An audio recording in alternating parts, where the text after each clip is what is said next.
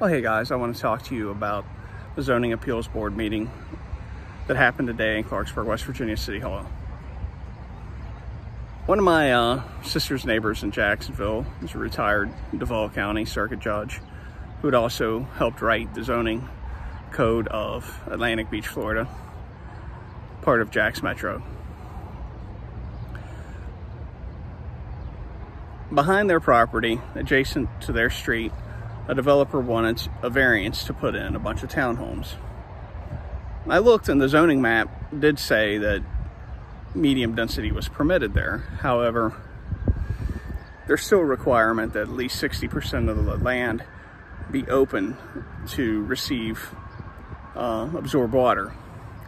You can't put an enormous house in a large parking lot there and just let your water run out into the street into the storm drains. The judge told my sister, don't worry, this isn't going to happen. Sometimes when you do those things, you need to know who's located around you.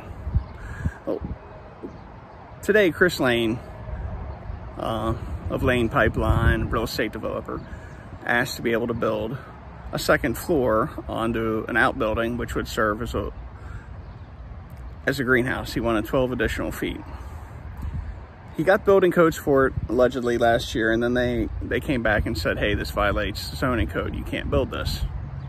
So now he went before the Zoning Appeals Board to try to get a variance. He and his wife presented a lot of emotional arguments about dead parents, dead family members, dead children, how it's good for their soul to garden. But quite frankly, none of that matters. The zoning code that's been in place for 50 years doesn't allow outbuildings to be that tall. The only authority that the Planning or the Zoning Appeals Board has is to rule in cases where specific details of a property are made unusable by the general principles of the zoning code. They can flex a little bit if the specific odd details are unfair to a specific landowner. They can't just overrule the zoning code. A lot of people spoke at this meeting.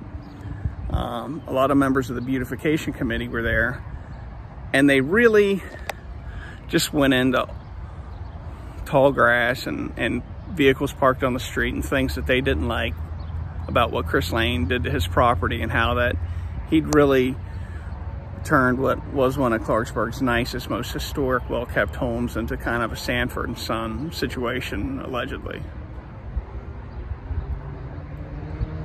Jack Keeley stood up. You know, his wife is retired federal judge. Another man stood up and just read from the code and explained how that there's no justification for granting this variance. Other people got back up and said, we acknowledge that the zoning code's the only thing that matters, but you have to consider all the things that this guy's done. And it really kind of went back and forth between people trying to stick to the law and people trying to take personal pot shots. And it's a problem that we seem to have in Clarksburg. A pastime of ours is to take pot shots that are beside the point at each other.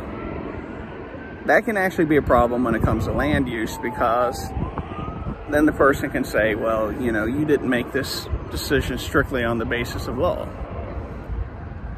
The bigger problem is that the Zoning Appeals Board went into executive session without stating a reason, and then when they came out, the chairman, the president of the Appeals Board, announced the decision that they'd reached in private chambers. Of course, they made a formal vote afterwards, but he actually said, this is our decision that they reached in private. There's only certain reasons you can go into executive session. They didn't state the reason. We're left to wonder, is it just the fact you have some of North Central West Virginia's most wealthy, powerful, prominent people sitting in the audience? Is it because the spouse of a retired federal judge is in the audience? We don't know, and we shouldn't be left to guess. It appears to be an Open Meetings Act violation, and I'm not just being persnickety. The board said, why don't you go back to the Planning and Zoning Commission and ask if you can get the law reconsidered? No.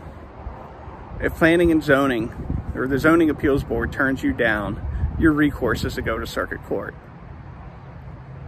Chris Lane sits on the planning and zoning board now.